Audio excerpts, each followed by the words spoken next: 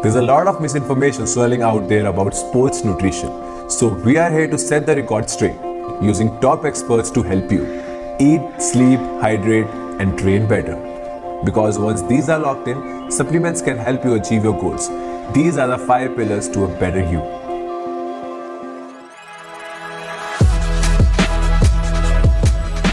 Hey, my name is Kashish Thakur. I'm a trained martial artist, a calisthenics expert, trail ultra marathon runner, and a fitness enthusiast. Also, I'm a Roadies winner for the year 2018. To some people, protein sounds like something only a bodybuilder uses. Spoiler alert, it's not.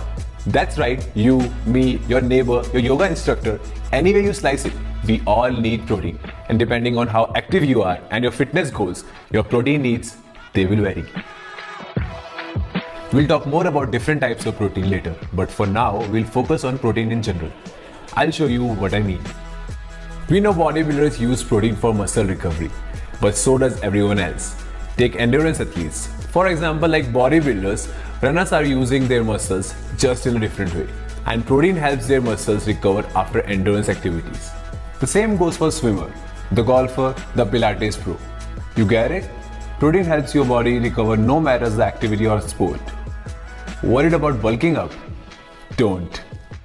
For most of us, building muscle requires long-term dedication to a strength training program and proper diet. So understanding that protein is for everybody is just a start. To get a better grasp of what protein is and why it's so important, we need to dive deep. No, deeper. That's it. Now we can break down protein from the molecular level. Protein is made of organic compounds called amino acids. And there are 2 main groups, essential and non-essential amino acids. Non-essential amino acids are the kind your body can produce on its own. Don't let the name fool you. These are still very important. Essential amino acid can't be made by the body, and you get these from the foods you eat. Foods that contain all 9 essential amino acids are called complete proteins. Sources include animal-based protein like meat, poultry, fish, eggs, and dairy, and certain plant sources like soya, quinoa, and chia seeds. Foods that are low in or lack one essential amino acid are called incomplete proteins. Sources include most single plant-based foods. Think legumes, nuts, seeds, and even whole grains. So essential, non-essential amino acids. What's the purpose of all this? Protein provides essential building blocks of the body. Protein is also an important source of energy. I can go on, but the point is protein has many jobs in your body. You are probably thinking what all this has to do with your muscles. Well, remember those detailed diagrams in science class that broke down all the ways your muscles use protein? Me neither. Let's ask an expert to help explain it in simpler terms. Hey James, everybody wants to know what makes protein such a big deal. Consuming protein alone does not automatically lead to greater muscle mass. However, protein can help to build muscle when used consistently over time in combination with strength exercise. Intense physical activity can break down muscle fibers. This is a normal response to vigorous exercise that is an important stimulus for muscle growth to occur. Adequate recovery time as well as a balanced diet are key factors that affect muscle recovery and rebuilding.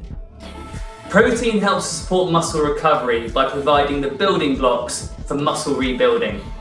Remember, muscle recovery is a 24-hour process and can take several days. It differs depending on person and activity. The amount of time needed for muscle to recover depends on your body, the type of physical activity, duration, and intensity. Okay, so protein is a crucial source for muscle recovery following activity. Got it. So talk to us a bit about how it's used as a fuel source. Protein is not the preferred energy source for the body, but it may be used for energy when energy from carbohydrates and fats are scarce. No doubt protein is an important part of healthy, balanced diet and exercise routine. But how much protein? What are the best foods? And what role do carbohydrates and fats play in all this? So many questions. We'll answer them and talk more about the 5 pillars to a better you in next episode. Thanks for tuning into Optimum 5.